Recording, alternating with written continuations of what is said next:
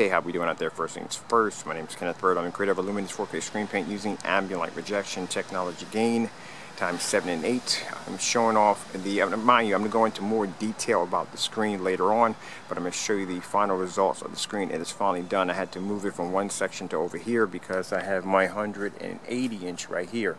Alright, so I had the motorized screen already hooked up. I actually put a piece of material right here in the center of the screen due to the fact that when wind was pushing through, it was causing the screen to push back and forth, and also to keep it sturdy and stiff and also weatherproof. That's why you're seeing a little yellowish in there. It was actually coated with a weatherproof sealer to keep the screen from moving back and forth, to keep it stiff and to keep wind from traveling through it, but also to weatherproof it. So I'm going to stand back here and bring it down.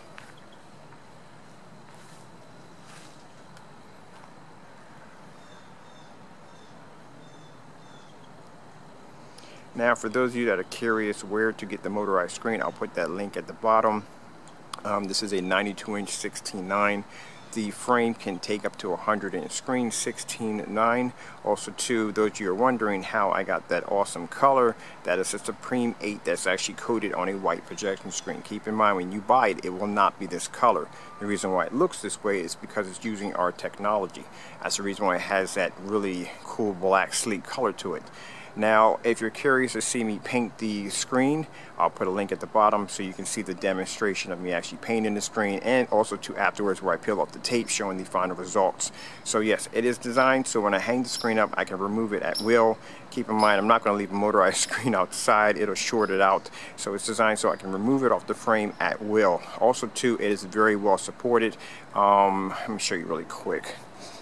So in the back of the screen, as you can see, I have heavy duty brackets from here to here. Also use washers to make sure I have better support.